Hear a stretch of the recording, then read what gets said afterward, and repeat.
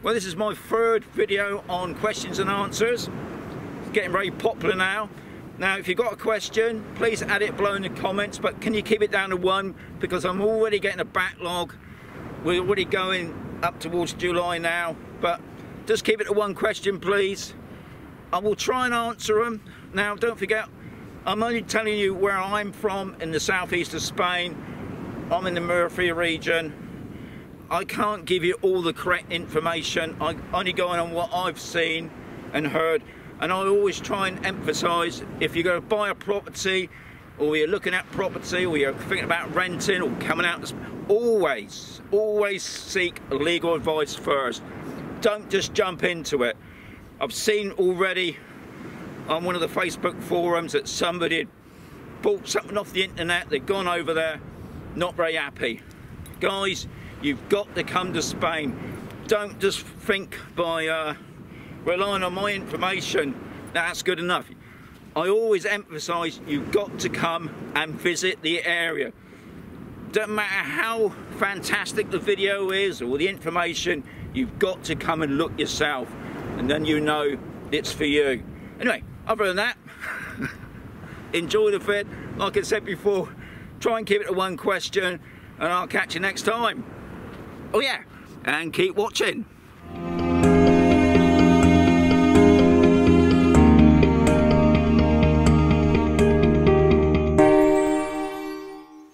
Well, welcome to June's questions and answer video. I'm going to start off straight away, let's get straight into it. It's by Angel ZXC. Number one's question. Right, please could you do a video on the care and upkeep of your pool? I can answer that straight away. Yes, I will bring out a video later this year on the upkeep of my pool. Now, I don't clean the pool myself, my wife does it. We do it ourselves. So, answered first one. Now, this is a group of questions. Now, Angel's gone a bit too many questions here, but I will try and answer most of them. When we move to Spain, we intend to buy a property with a pool. So, we'd love to know how to care for the pool, cleaning, chemicals, how often, cost, week, month, where to get equipment, chemicals, heating of the pool. Do you have a solar panel on the pool, or does it heat itself, and the cost, and the electricity, and so on. Too many questions. But what I will say is, I think when you move to Spain, I think people got to realise you're not moving from one country to another because maybe the price of property is cheaper and you want to live cheaper. I think you're moving, well, for me personally, it's more to do with the lifestyle. There would be no way back in the UK that I could afford my own property with a pool. That went out the way. I'm moving here for the dream, really. And when I first arrived there, the pool wasn't really at the top of my list, but once you start seeing properties with pool, I'm glad we got a property with a pool. I think some people, obviously still thinking about cost, they buy a property with a big piece of land and then later on wish they had a pool. It's a big expense. You're probably talking 10 to 20 grand, depending on the size that you want the pool to be. So if you are looking at property, I would suggest get a property that's already got a pool. Right, the next thing is on that questions is, if you get you can get pool cleaners. Obviously that takes a strain off you, but pool cleaners, especially where we are, this is the other thing. It's difficult to me to explain to people the costs of things, because Spain's a vast country, and wherever you are in Spain, costs will be different. If I lived in the heart of Madrid, no doubt the cost of cleaning a pool there would probably be about 100 euros, I don't know. But where we are, the costs start from about 40 euros a month, even up to 80, depending on the size of pool. A lot of these new properties, they call them pools. To me, I call them dip pools. They're probably about 3 foot wide and about 8 foot long. But they class them as pools, but they still have to be clean. The chemicals. Now, we go to the Chinese shop, or we go to the supermarket or consume. Sometimes it's not so good buying the cheap stuff. There are places around in Mazarron, even on Camposol, where you can buy basically top grade cleaning stuff. I'm not going to go into the price of that, but obviously it's cheaper for you to do it yourselves. And to be quite honest, it's not that difficult, but I will be bringing out a video later on. Solar power. Yeah, I mean, I don't know many people that have got that. You can get heating. I don't know many people who've got that. That's obviously all to do with your budget. I mean, obviously once you've got it, yeah, you can get out there. So hopefully that's answered some of your questions, Angel. There's a lot of questions. Like I said before, it's all dependent on where you're going to live in Spain. Obviously you want to move to Camposol, that's fair enough. I can give you a rough idea. And it's also dependent on the size of the pool. Some pools are not just oblong shaped, some have got wiggly bits in them. So yeah, good question. Hopefully I've answered some of that anyway for you. Number 2, Ian Robson. Listening to your commentary and thought occurred to me, do you write a script beforehand, have a script in mind, or just sort of say what you see? Ian, I'll just give you that's all the questions that I've written down. I'll be honest, I've tried years ago to go by a script and I end up going over and over it about 1,000 times. You know, if I say it word to word, it never works. So yeah, it just comes out my mouth. Sometimes I get a bit carried away and have to stop and do it again, but usually it's straight out. Yeah, what you get is what you what you get is what you see, as I say. Hopefully that's answered your question. No, I've only got the questions there. I can't remember all the questions, so I'll write that down. I've got a fair idea, some of them, because some of these questions I've got on this month are about property. Now, I'm just an ordinary guy. I don't keep an eye on the price of property and what's going on around with property. I just listen to people. But what I've done this month, because obviously some people have asked some specific questions, I've actually gone to one of the local estate agents and asked them, so to give them some idea. Anyway, that's what number 3 is going to be about. Mick Phillips. Okay, Mick Phillips. Have you seen an increase in property prices in general? Yes and no. Like I just said before that, I don't really bother looking at property because I don't need to, because I own my own property.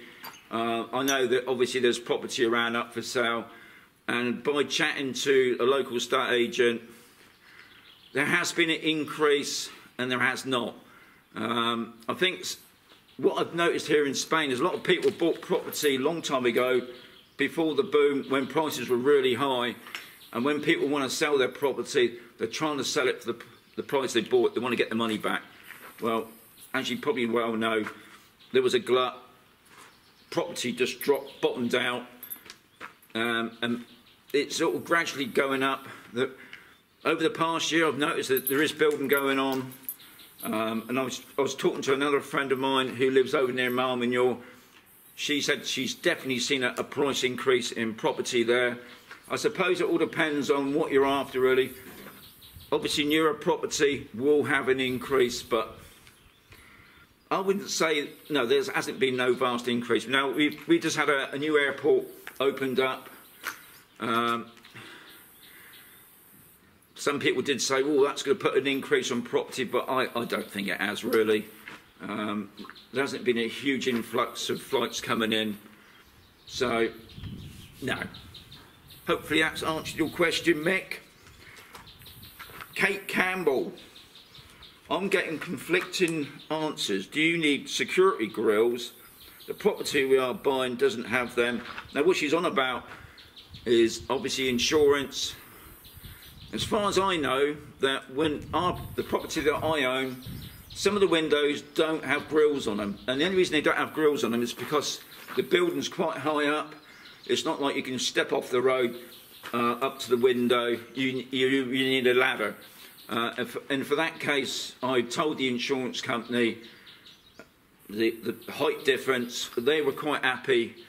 Obviously, the main doors were properly had proper locks on them, and obviously the windows that were accessible had grills on them. That's up to you, really. We haven't put grills on the windows that are high up. The insurance company were happy with that. Obviously, we had to tell them. I don't think that, you know, if you say you've got no grills at all, I would imagine, because I'm getting confused now, I would imagine if you got, because I can't see your property obviously, but I would imagine what you're on about. If you bought a property and the windows are this height and they got no grills on, then the insurance company are not going to be happy. You're going to pay a higher premium, and I'm surprised that they're even going to insure you if you've got no grills on. Because the thing you've got to think about, guys, is if you go away on holiday, you've got a good chance of being broken into. So even without the insurance, I would still suggest getting readers or security grills, as they call them here, on your windows, and also for your door as well. Because if you notice, you go around Spain, you will see nearly all property with this on. So yeah, I'm surprised that the insurance companies sort of debated that. If it's like this, I'm surprised that even they were going to insure you. You know, without them, obviously they would charge you a higher premium, but most wouldn't touch you like that. So I personally would suggest putting grills on there. So hopefully that's answered your question, Kate. We're going to move on now. Back again. Right, number 5. By VFR800FI1, which, as I know, Frank. Right, I've wanted to ask this question for a while. You mentioned transferring money. Do people who move to Spain no transfer their money into Spanish bank? How can a non-UK resident have a UK bank account? I think what you're getting at is, Frank, when I left the UK, I still kept my UK bank account open. One, I didn't know, would I be staying here? There's always that chance, you know, I might have to go back. That was one of the reasons, and you can do that. Before I left, obviously I told my bank what I'm up to. They were quite happy with that. Obviously they wanted to know the new address, because they've got to send out bank cards. So you can still keep your UK bank account open. Now, I don't know all bank accounts, all UK bank accounts, what the service is on that. But as far as I'm concerned, my bank lets me do that. I've had no problems. I've been out here 3 years now. Now, I can only presume the reason why I've still got my UK bank account open is because I've still obviously got a UK passport, which I'm entitled to. Even though I'm not a resident anymore, I've become a Spanish resident now. Now, my mother, she moved to Spain over 30 years ago. And when my father died, obviously she missed him. And she's gone back to the UK now, and she's gone straight back into the system. So just because you go from one country to another, that doesn't mean, you know, that's it, they finished with you. You're still entitled to being part of the UK. I paid my taxes all my life. I've done my bit for the country, in case anybody's going to butt in on that. But yeah, so you need to keep your UK bank account open. The other thing is, because obviously my private pensions are getting paid through it, I haven't got any savings in there now, but it's just handy to have my UK bank account open. So don't think if anybody's coming out to Spain to live permanently or whatever, I'll just shut it all down. You need something there just in case. You can't say you're never going to go back. So yeah, keep the bank account open, and it doesn't matter if you're not non-resident anymore. But obviously, if you get rid of your passport, that's a different thing. So hopefully, Frank, that's answered your question. Number 6, Carrie Osborne. We have bought in Camposol, but our villa does not have guttering. Would you recommend, due to the heavy rains in the winter, also what's up What's up with all the graffiti in Spain? I don't know, what graffiti? There's not enough there. Yeah. I mean, thankfully our place, Bonnie, shh. I personally would have guttering, because the place that we bought had guttering. Obviously you can't gutter the whole property, but it is a good idea because you mentioned about the heavy rain, because when it rains there, and obviously when that rain comes off the roof, it soaks into the ground, and if you've got a basement, you can get some major issues of that. So by collecting the rain and taking it out into the road, that solves that problem. So obviously if you can afford to put up guttering, you do, it's a good idea too, because I noticed some of these, we got a sunroof, and some of the outlets on the sunroof go, why they do it, right over the entrance of the door, so as they walk out the door, you get covered in water. So yeah, if you can afford to get the guttering done, I don't know how much it costs, but get it done. Yeah, good idea. And once you've got the guttering, especially up on the roof, make sure all the outlets are clear as well, because they do tend to get blocked up every now and again. The graffiti. Now, I personally don't think, I've seen a lot of it, but you're right, there has seemed to be a bit of an increase in graffiti, not around Camposol. I've noticed on the RM3 as you go down towards Mazarron, the main road itself, there's always been graffiti there, but thankfully not around the actual sectors. I don't know, I don't get it myself. I mean, I love the art side of it. The reason I've come here today in the haunted hospital is there's supposed to be some sort of art gallery. I haven't found it yet. I don't know what they mean. Do they mean these wall art things? But as far as I know, that they've been here already. But I'm still looking on that. But I think wherever you go, there's always going to be graffiti. God, when I was back in the UK, it was everywhere.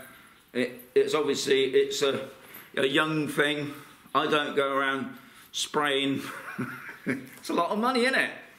So hopefully that's answered your question, Kerry. Get the gutter in. I quite like the graffiti. Not the tagging, but I quite like the graffiti. Number 7, Richard King. Are there still good properties for sale on Camposol for around 2,000k? Now, I'll take it you're on about 2,000 euros. So I've actually had to go and ask the local estate agent, because I like I said before, I don't particularly look at property now. I don't need to, because I own my own property. You know, I don't really need to look in the windows. So I asked him, and obviously he's going to say, yes, there's loads of properties around Camposol for 200 grand. He didn't really say what sort of property you're after. If you're after a 1-bedroom property, you got no problem. If you're after a 2-bedroom property, you got no problem. If you're after a 3-bedroom property, we're probably talking 3-bedroom, 2 to 3 bathrooms as well. Might have a bit of a problem. If you're after a 4-bedroom property, there's a good chance you could still get one of those as well. But the estate agent says to me, no problem. Like I've always said before, don't look on the internet. Don't look on the, I don't know, Rightmove or whatever. Come over here and look yourself. Go in the estate agents. There's well, I wouldn't say there's loads. There's 5 of them on Camposol that I know of. You can pick up the leaflets. They're quite happy to take you around. Yeah, you got no problem buying a property for that price, Richard. Okay, I'm going to do one more, and then we're going to move on. No, I've got, you know, I've had quite a lot of questions this month, and it's all. I've already gone into July, but I want to get this done. Number 8, Robbie Robertson. What are the requirements for residential and pre and post requirement for retirement? Even you said it's a big question, and it's probably on a lot of people's minds. And I'm going to say straight away, Brit-X. I call it the Brit-X, whatever you want to call it. It's not caused problems, but it's made a lot of people go out and get residency. And unfortunately, before we even come over, we did a bit of research on that, and it scared us a little bit because you're supposed to have so much money in your bank account for savings. Well, we didn't. We spent ours, obviously, but doing the property up. And now it's dragging it out to October. What I will say, every region, even every major town or city, has a different way of dealing with it, which is so annoying. But the basics is that when you first come out of Spain, you've got to get a padron. The padron is like putting you on the electoral roll. I'm not going to go into all the technical terms on this stuff. You've got to get the padron first. Obviously, you need your NIE number. The NIE number is the most important, I think, because when we arrived here, we got the NIE number straight away because we needed to open up the Spanish bank account. We then bought a car. Now, our friends tried to do the same thing, and they said, sorry, you need a padron. So they got a padron. We didn't get a padron straight away. We waited a bit. When I asked my solicitor at the time, is it important? Does it make any difference if you're a resident or non-resident? And they actually said, and this is obviously before the Brexit, they said, no, it doesn't make any difference at all, really. Now, we're on about tax. So I just took it for that word, so I didn't really bother. I know, you know, a lot of people say, oh, hang on a minute, you can only stay in Spain for 3 months or whatever. We're in Spain. You got to be living here to understand the system. Anyway, so when the Brexit did kick in, and obviously things weren't going very well, we said, right, okay, we're going to have to be a resident. So, like I said before, you do need the padron, and it's got to be quite a newish padron. You know, the padron that's another rule. Some of them last a year, some of them last a couple months. It doesn't take much. You just go down to the town hall, you get your ticket, you pay whatever, it's not much, you get your padron. Now, to become a resident, you can go various ways. I believe you can do it online, or you can use people that obviously can speak Spanish, translators, they do it as well. That's what we did. We used to translate. It's just so confusing. Well, to me it was confusing. What you will need some sort of cover for your health.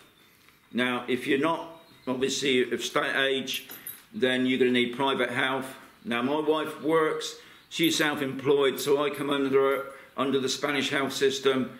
But before that, we took out private health.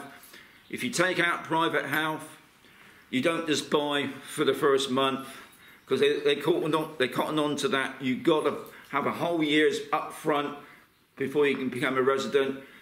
You've got to have all your correct paperwork. So the health care is the most important. They obviously want to make sure that you have got money to,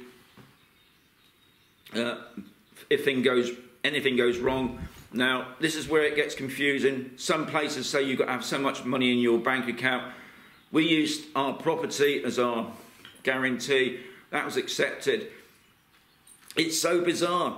Another friend of mine, their healthcare was accepted on these ICI card, on the National Health Card. Now that's not right, but at that period it was. This is what I'm saying.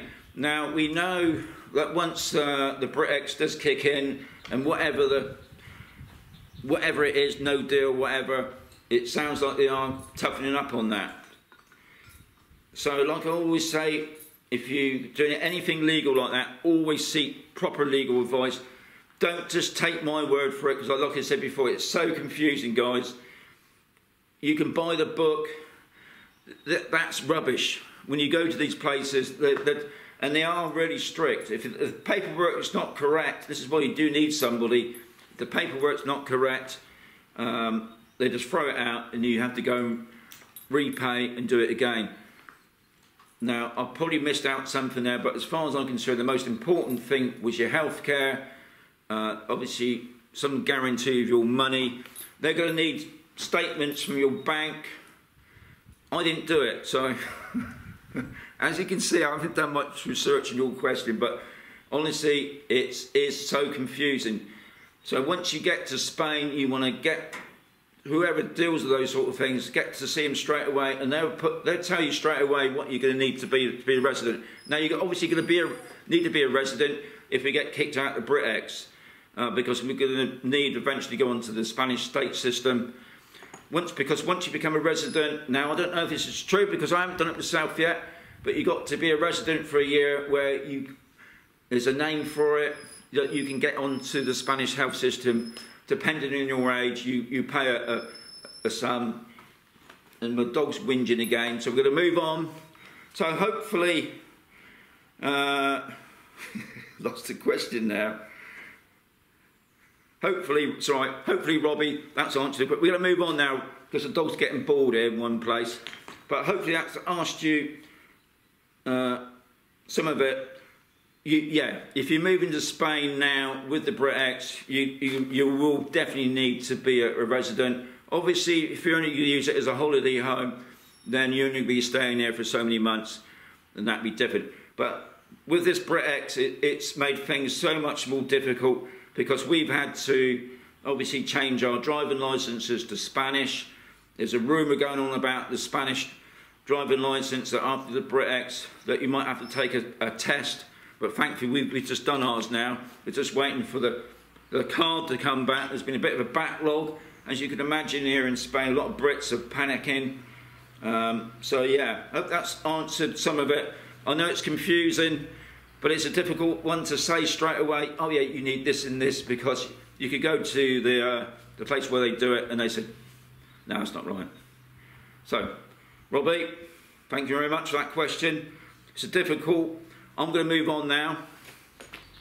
Number 9, Mick Phillips. Now, I've got a feeling this has been said before in a previous question to do with number 3. Would you say property prices are on the rise in your area? And I would say no, personally. And the only reason I say that is because I went to the local estate agent and asked him this question because, like I said before, I don't bother really looking at the papers about price of property. I don't need to. But as far as I know, no, there are property around Camposol. Now, we're obviously, if we're talking about Camposol, are we? No, this is my area. As far as I know, I haven't seen a huge, well, if anything, an increase. I can safely say there hasn't been a drop in price, but I wouldn't say that there's been an increase in price. So, Mick, you're all right. Price of property, you're probably going on about, because we had a new airport quite close by, it's only about 25 minutes away. Obviously some of the agents will be pushing that and saying, yeah, that's what's pushing the price up. But I don't think personally, and from what he told me, that there's been no increase really, but there hasn't been a drop. So, thanks for that, Mick. Number 10. Mel Brownson. Is rent to own a growing trend in Spain?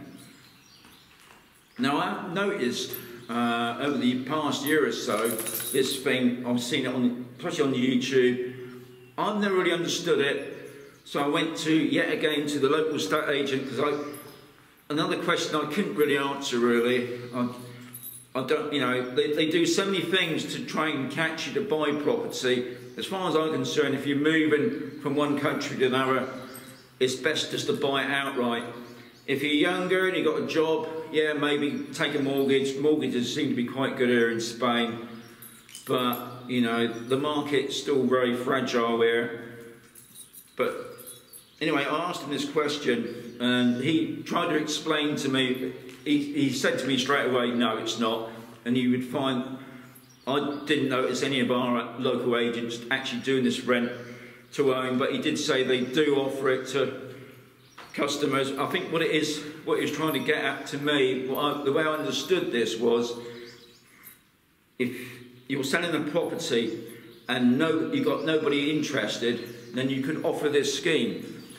So it's quite good for the seller, whereas what it is, somebody wants to buy the property but they haven't got enough money, is you put 10% down of your money onto the property, you then agree a termage of maybe 2 to 3 years. you agree obviously a monthly payment. Now it's all done above board as well. It's all done properly with solicitors, everything like that. What he was telling me, the only downfall is that if for some reason you don't like it, you can lose your deposit. And if you're paying 10% on something that's worth, you know, a huge amount of money, that can be a great loss. But, you know, I suppose it's another avenue. Now, I always suggested when you're coming out to Spain to rent first, only because by doing that, if you know, you might go on out for a weekend and see a place that you really love, and everything's fine, and then when you actually start to live there, you've got a noisy neighbour, or you've got an airplane that flies over your head every day that's really low, and it starts to annoy you.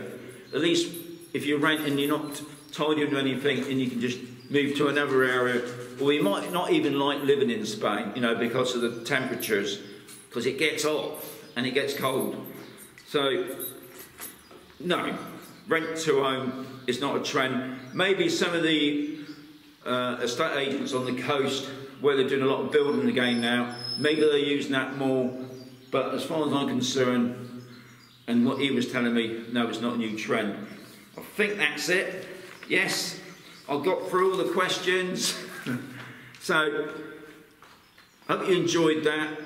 Like I said before, I'm only just an ordinary guy. I haven't got no skill on giving legal advice. If you want anything illegal or anything about to do with properties, you really need to contact the right sort of people. You know, for anything legal, get the right advice from them. And obviously for property, contact the estate agent. Now I know it's a nightmare with estate agents. You send them an email, most won't even bother. I've had a chat to them about this, and they sort of admit that. You've actually got to come here, guys. You've got to come here to Spain, look at the property, and then go in, and they'll sort you out. But if you just sit back in your home, wherever you are, expecting, my dog's whinging now, so got to cut it short now. Hope you enjoyed it. If you've got any questions, please keep it at one, guys. I've already got a load of questions for July already, but just keep it at one question. I will get back to you in the next month. As I also say, keep watching, because you just don't know what I've got to bring out next. You don't want to miss something, and if you don't want to miss nothing, ring that bell. Anyway, have a great day, keep watching, and see you next time.